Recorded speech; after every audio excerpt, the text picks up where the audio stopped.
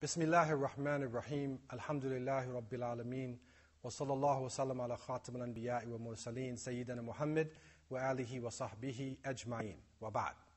All praises are due to Allah, Lord of the worlds, and may peace and blessings be constantly sent to our beloved Prophet Muhammad, to his family, his companions, and all those who call to his way to the Day of Judgment. As to what follows, Alhamdulillah, we thank Allah subhanahu wa ta'ala. We thank Allah over and over again for the blessings of being Muslim in the month of Ramadan, the blessings of being able to review our lives, to be able to have a new start, and to be able to prepare ourselves for the rest of the year and for the trials and temptations in front of us.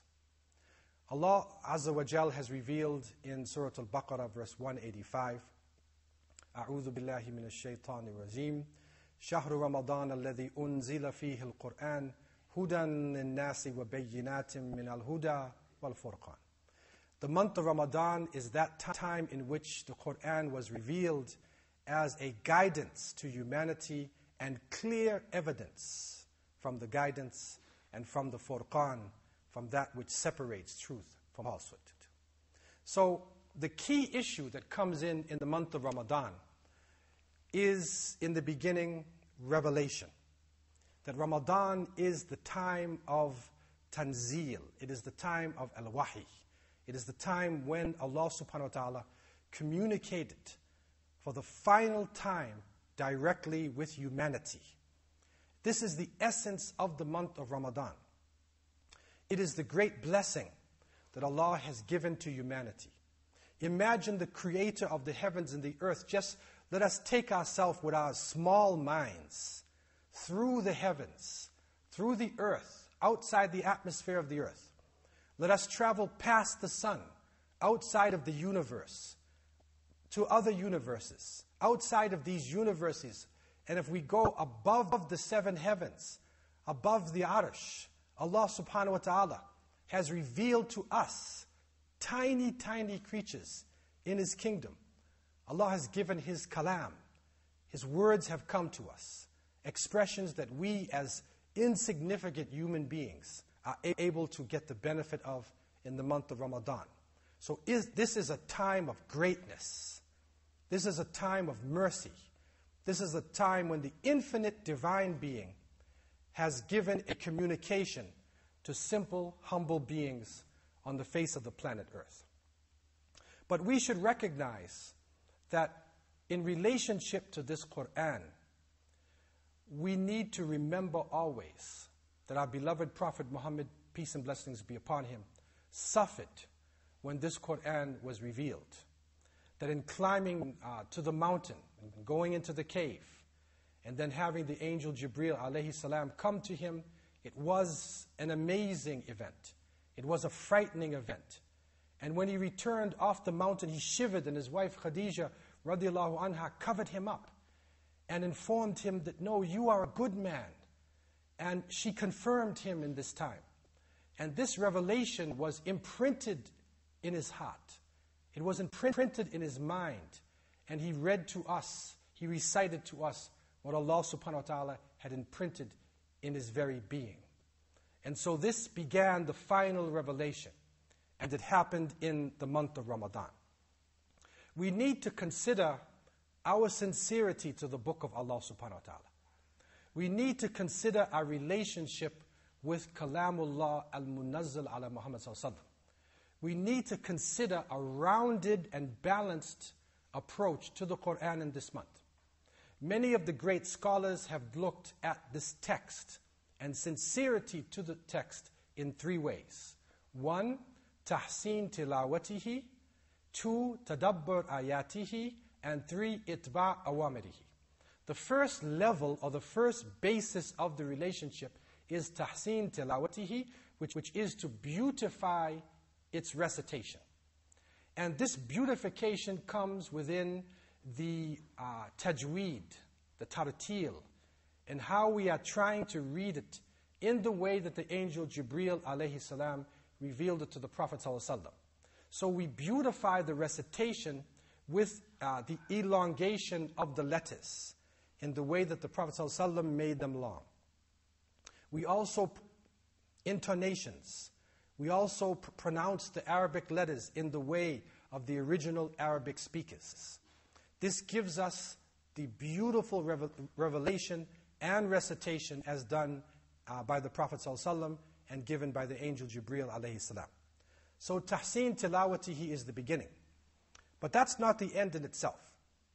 Next, as we are reciting it beautifully, and we go to the masjids and we listen to the qurra who are reading the Quran, we listen to the beautiful recitation, we play tasjilat, we put in tapes of beautiful readers of the Quran, and we feel so good inside when the book of Allah subhanahu wa ta'ala is given to us. The sound, and non-Arabic speaking people even get some type of pleasure out of just hearing Kalamullah. Just the beautiful connection of the letters together brings a sound and a type of peace that comes from out of that sound. But this is not enough. We need to take it to another stage. And that is tadabbur ayatihi, that we need to reflect upon the verses. Reflect upon the signs that come out of these verses. This is the Kalamullah. These are the words that Allah subhanahu wa ta'ala has revealed to humanity. Imagine a book where a person, an Arabic speaking person, in the time of the Prophet ﷺ could hear one verse and accept Islam. They could just hear the connection of Alif, Lam, Mim. 3 letters coming together. And then it moves right into a verse, and they recognize this is something beyond me. The Arab people in the early times, they knew their shi'r, they knew their poetry. They knew very well their prose. But the Quran was, in a sense, rhymed prose. It told a story. It delivered a message, but in a perfect mathematical fashion that no human being was able to produce. So they would listen to one word or one set of words, and that would cause them to change their way of life.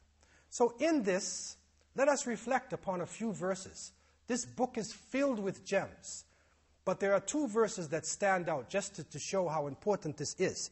And at this time of the month, as we are moving toward the first third of the month of Ramadan and coming out of the first third of the month, in Surah Al-Ra'd, in verse number 11, Allah tells us, أعوذ بالله من الشيطان الرجيم إن الله لا يغير ما بقوم حتى يغيروا ما بأنفسهم وإذا أراد الله بقوم سوءا فلا مرد له وما لهم من دونه من وال.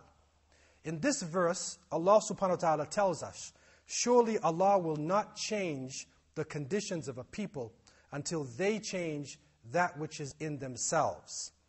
And if Allah wills a punishment to come to a people, there is no turning back, and they will not find beside Allah any protector.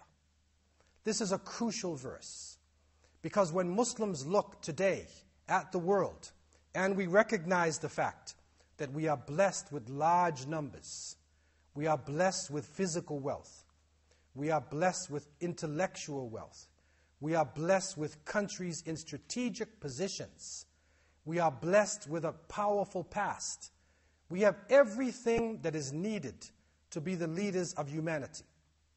But we look at the conditions of Muslims, and we don't find it coming about. How could we have gone from a powerful state into a weakened state?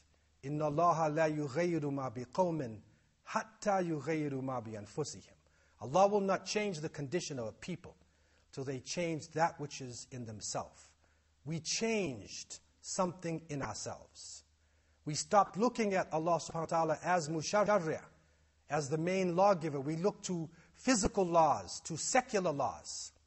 We stopped looking at the Prophet ﷺ as the lawgiver, but we started to look at secular law and other people as examples in our lives. We separated people based on color, based on nationality, based on language. And surely we will not come out of this condition until we change that which is in ourselves.